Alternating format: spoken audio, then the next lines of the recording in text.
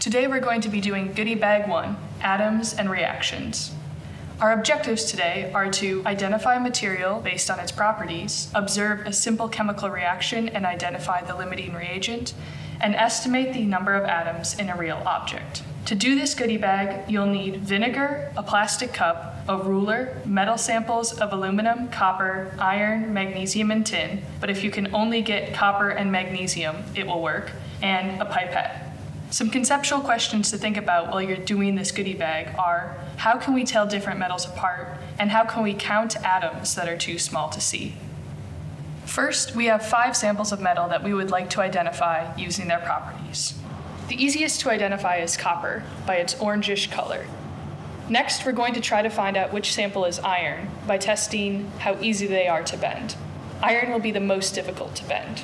So this sample bends very easily just with my fingers, so it must not be iron.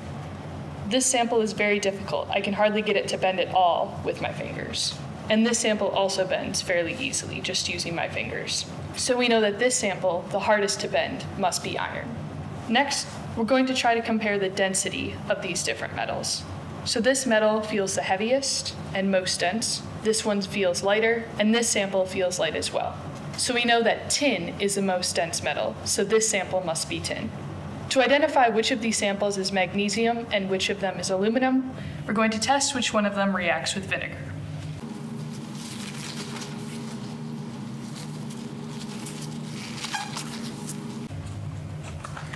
So we're going to place each of these samples on the lid of our plastic cup to make sure we don't spill any of the vinegar, and use our pipette to put a drop of vinegar on each of the samples. And the one that reacts will be magnesium, because we know magnesium reacts with vinegar.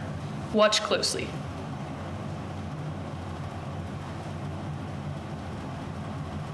It doesn't look like we're getting any reaction from this metal, so it must be the aluminum. Now let's try the other.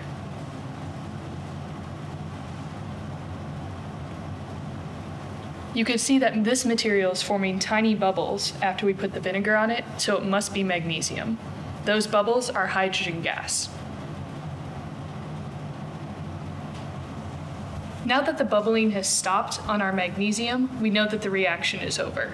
There's still plenty of magnesium left, so this indicates that the acetic acid inside of the vinegar must be the limiting reagent. Finally, we want to estimate how many atoms are in our sample of copper. To do so, we're going to use a ruler. Using our ruler, we can measure the width and the height of this copper sample. So using the metric side of our ruler, we align the 0 with the edge of our material and see that it is about 13 millimeters wide and 25 millimeters long. Today we did Goodie Bag 1.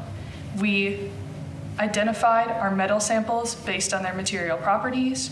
We observed a simple reaction and identified the limiting reagent, and we measured our copper to estimate the number of atoms in our sample.